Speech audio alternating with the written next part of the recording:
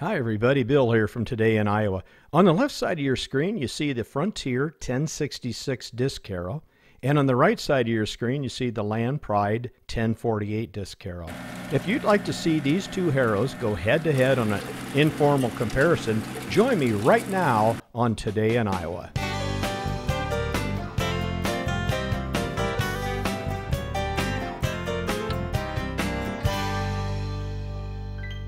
Well, hi everybody. Thanks for joining me for another video. I appreciate it. Here's the equipment we're going to use today. A couple of disc harrows from different companies. I think you're going to enjoy the informal comparison. For some time now, I've wanted to compare a 4-foot and a 6-foot, or 5-foot, excuse me, with disc plow and see which one works better under the 2038. You know, this all started with a Sunday walk at my dealer's lot. I like walking through there and seeing what used equipment he has. And I asked him if I could try out the two, and I promised to only bring one back, and he knows I'm pretty true to that. If he brings it down or gets it down to my property, I typically keep one of them, especially when I'm comparing the two. Well, once I got the plow home, I wanted to unload it with my forks, and it's worth repeating. I've said it several times in my videos. I really strongly suggest you consider your first attachment to be a set of forks. You'll wonder how you ever got along without a set once you have a set. I use these all the time for unloading and lifting and saving my back. Fairly inexpensive first purchase, but well worth it. And hey, before I forget, I wanted to show you what I'm using for ballast today. That's the 72-inch box blade there from Kutter, and that's going to be my next video.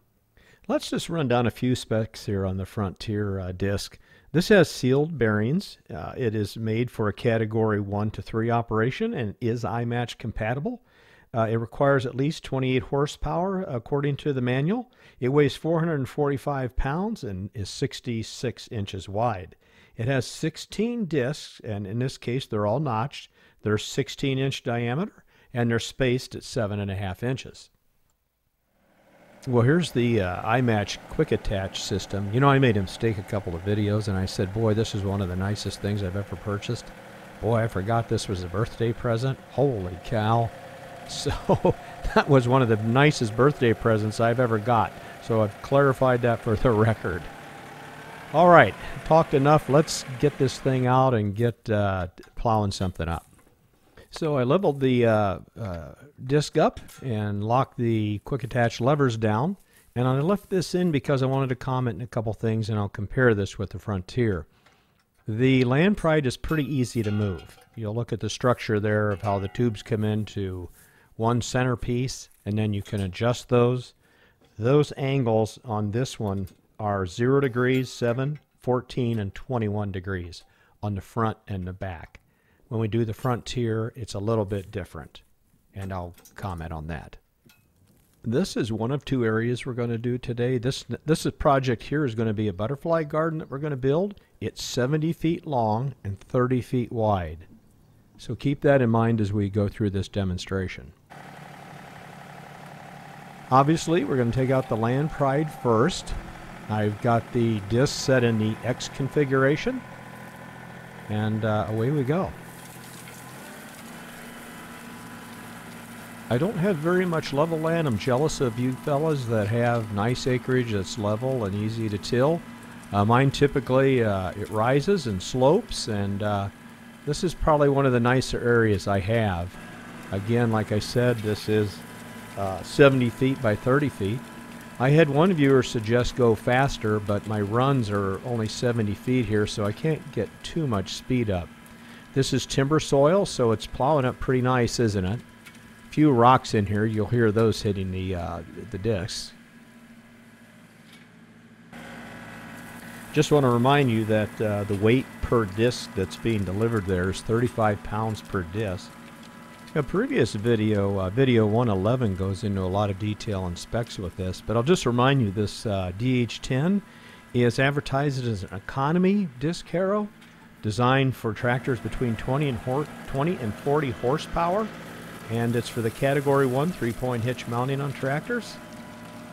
Brochures goes on to say this DH10 series is great for homeowner landscaping, small nurseries, hobby farm, wild game food plots, and medium duty residential use.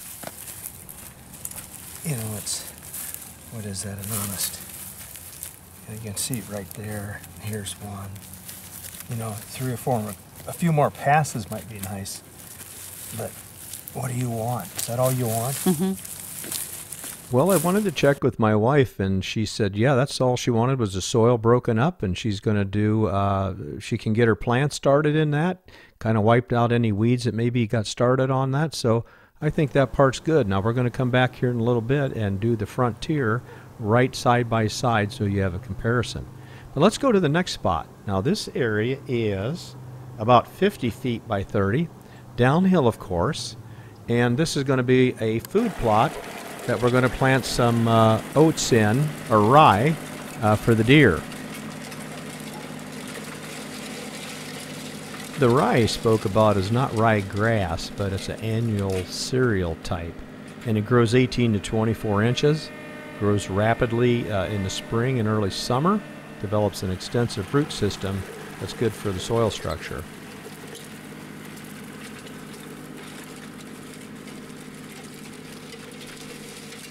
You're going to hear a lot more rock and gravel in this area. I used to have some pet storage, or pet shelter areas in here. So there was some concrete in here and some gravel, and we used this to keep some pets, goats. And so this is going to be a little poorer soil. And I started pulling downhill to see, I just thought that was the logical way to go, but we're going to reverse directions here with the tractor and also disc uphill. I want to see how that works.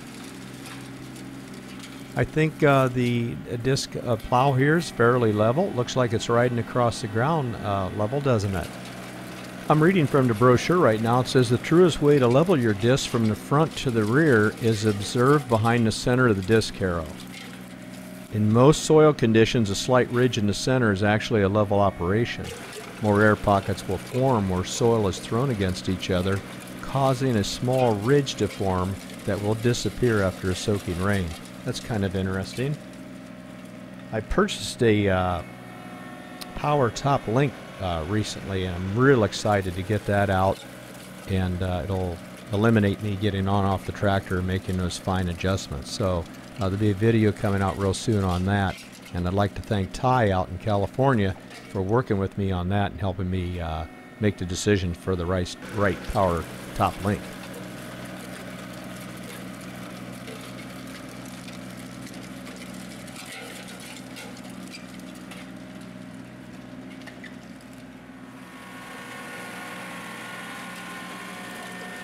Alright, I'm going to change the direction now and pull uphill. I just want to see what the tractor will do, how it will handle and pull, and everything so far I'm real happy with. And I'm going over the area that I originally disced going downhill also.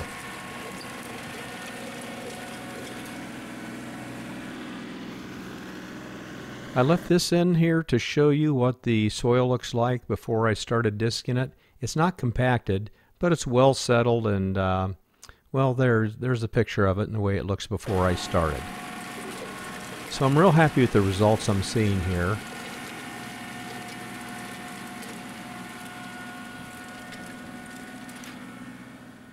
Look at the size of some of these rocks. Holy cow. I was expecting some baseball size ones, but some are pretty large. You can see a couple there in front of you. So I've got a lot of rocks to pick up. What I'm trying to do here now is just pull the soil back. I wanted to show you what the width was on the disc blades. If I was planting a yard, I would have went the other direction, as I'm indicating there. But for a rye cereal grass in here, I think this is going to work very well. So that's the difference of having something that's not as wide as your tractor tires. You just get this overlap. But big deal, it's not a big deal to me. But that's going to be the difference between this 4-foot and this wider one from Frontier. Yes, me, this is going to be just fine. Well, let's go get the Frontier, see what the difference is. Did I tell you the iMatch system was a birthday present? Just making sure. Let's stop the video here about now. Look at how much wider that is than the tire tracks on the 2038. All right, lock the top bars down and we're ready to go. Like I said earlier, I'm really going to enjoy the hydraulic top link. It's going to eliminate all this manual adjusting. That's going to be fun to use. I'm going to leave a lot of this video in that others that I really considered taking out, but I want to show you the difference between the Landpride and the Frontier. Now, granted, this was sitting in the dealer's lot for a while and kind of rusted up and needs a little lube, but that bar there in the middle, I'm not a real big fan of that. The Landpride design seems to be a little bit better. They're a little more user-friendly. Here's a snapshot of what it looked like before. It's a little bit more simple design, I believe, and we'll get back to that in a little bit. But I'm going to leave this in here and show you. A little frustrating, so I'm going to leave it in and show it to you.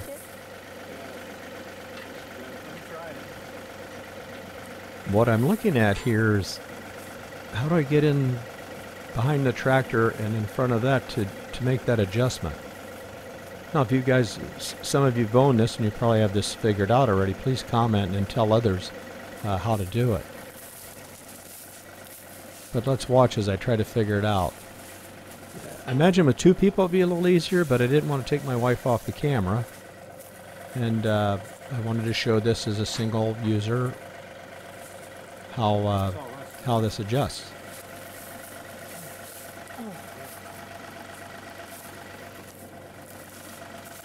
While you watch me wrestle around here and try to figure out how to get this all adjusted, I'd like to take a minute and thank all my new subscribers. Thanks so much for subscribing. I really appreciate it.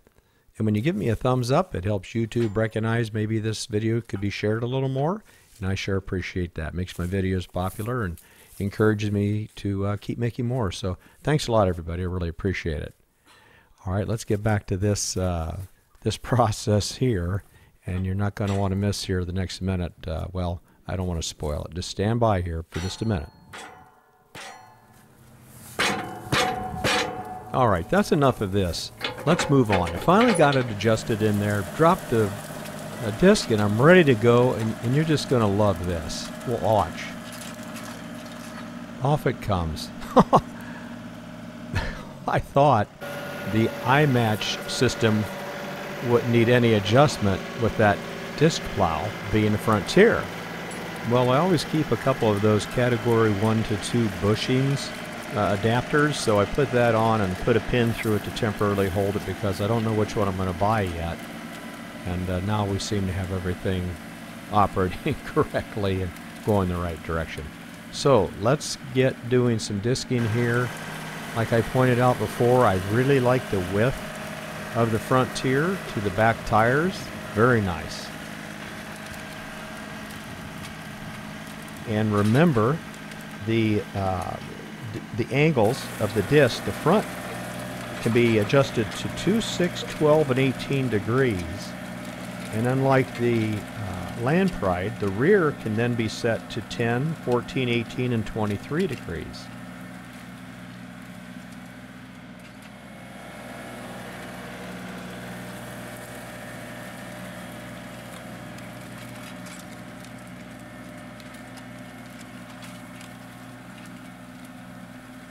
Looking at websites and brochures, it looks like the working weight on this is 445 pounds, and the Landpride unit is only about 25 pounds lighter.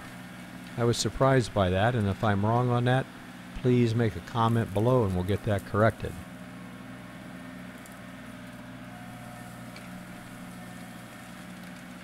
I had a viewer once ask if I could add weight to that, and I don't see anything in the brochures that would prohibit that.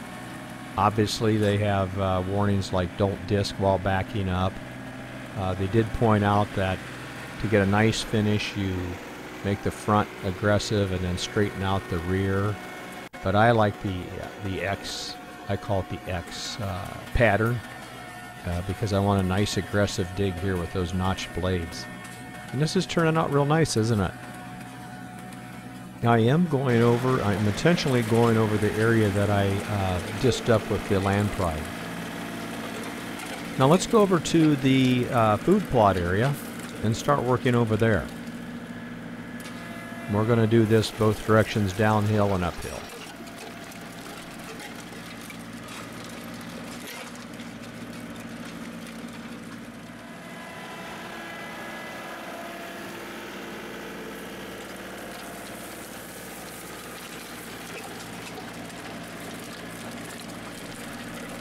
I'd like to take a moment and encourage you to comment down below. I always enjoy hearing from everybody, and tell me where you're listening from. I've got regular viewers from California, Arizona, Quebec, Canada, and all over the world.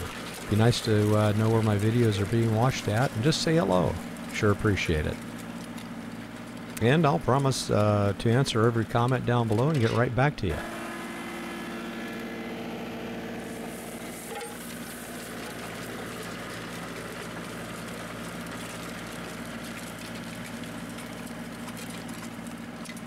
I hit a big rock here, right there. You'll see it here in a little bit. Boy, that surprised me. So far, it's going to be a tough decision on which one to go with. I like the extra width of the Frontier. Not real crazy about the handle on top and adjusting the angles, but with some lube and that, I think I can get that working a little better.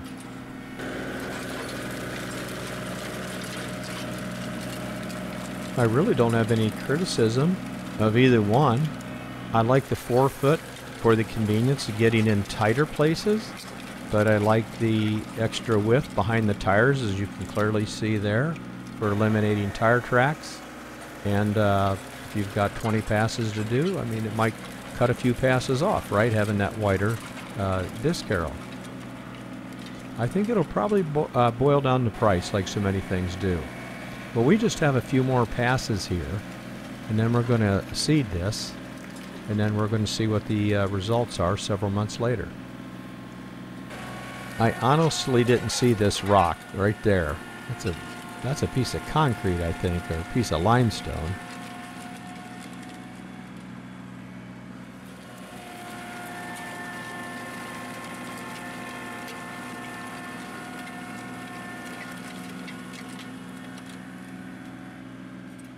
So notice how this steel comes into this with a bolt, and this one here. Notice how it moves, where this one is one piece. These move. I can't move it now because it's on the ground. There's less movement in this design than that design. This design leaves a lot to be desired. Now, in all fairness, I lubed it up. But see, it's still. See, this binds up here. See, I don't like that. I don't know why they did that. What am I missing here? Is it because it's wider and the leverage on that center sliding joint is binding a little bit? If you have some ideas, I'd sure appreciate you posting them so we can all learn. This just shouldn't be that hard, should it? Okay. All right, so I've got the grass seed set now, and I like the pattern, the way it's laid down. I think that looks pretty good. And I want to try something different this time. I'm going to use the box blade. One, because I just purchased it and I want to play with it a little bit. And I'm going to tip it backwards, and I'm just going to ever so lightly just grade the ground with it to set the seed into the soil. And in the past, I've used the pulverizer and run the spike roller over it. And sometimes the scarifiers would kind of rake the ground, and the grass would come in rows. So I'm going to try something different here and see if I can get a more consistent, even carpet of grass and growth. Now this is a little too aggressive, so I'm getting a feel here on how to adjust that. And again, boy, that hydraulic top link, I can't wait to get that in action here and actually use it. That's going to be a lot of fun and a lot of convenience.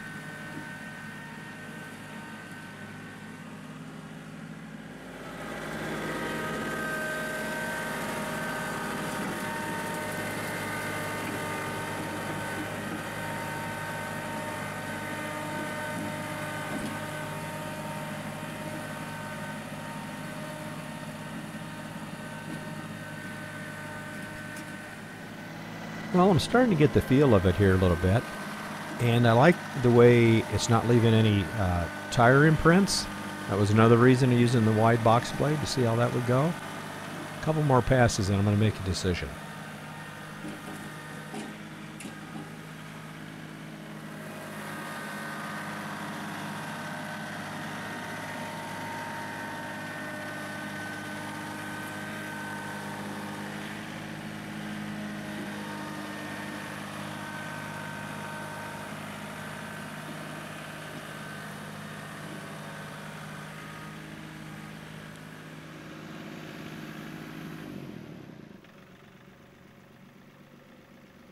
Well, that turned out pretty good, but I just want to take it to a little bit higher level.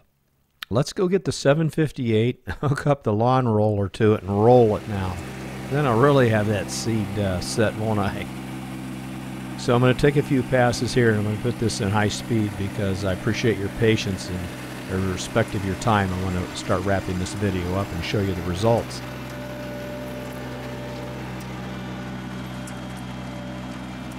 I chose not to put a mowing deck on my 1025 when I purchased that, and instead I bought the 758. Never regretted that. It's worked very well for me. That 758's a little billy goat. It goes everywhere with that four-wheel drive. Boy, that's a nice tractor. If you're out looking for a tractor, take that for a test drive. It will not disappoint. Well, let's go ahead and jump ahead a couple of months and take a look how everything's coming in. Look at how lush everything is. We had a nice spring, adequate rain, and it couldn't be happier. Everything's coming in very nice. I wonder if that even carpet look is from rolling it instead of using the pulverizer on it. I've got another yard project coming up real soon, and I'm going to do the same process, I think. But boy, it came in very nice.